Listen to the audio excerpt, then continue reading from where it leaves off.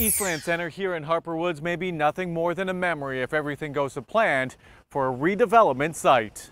We think it'll work well for the city of Harper Woods as well as the surrounding areas. Tom Conder, Vice President of North Point Development, says they plan to demolish the Eastland Center in Harper Woods after the retail space has struggled for years. It was a site that we felt would be a very good industrial development, a Class A industrial development site. Harper Woods Mayor Valerie Kindle says this is a huge growth opportunity for the city and development. We have a tax base once again.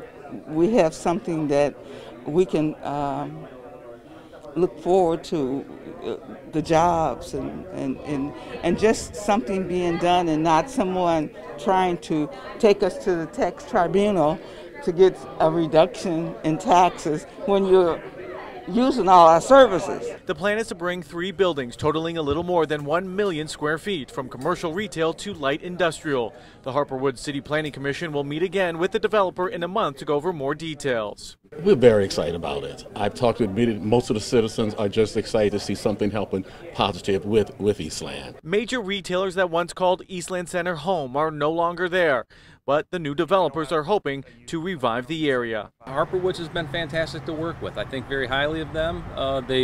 They've been great to work with, and we hope we have continued success. On Thursday, Harper Woods Mayor Valerie Kindle will be out here for a major announcement at 10:30 a.m. We'll now wait and see what's announced. For 7 Action News, I'm Alan Campbell.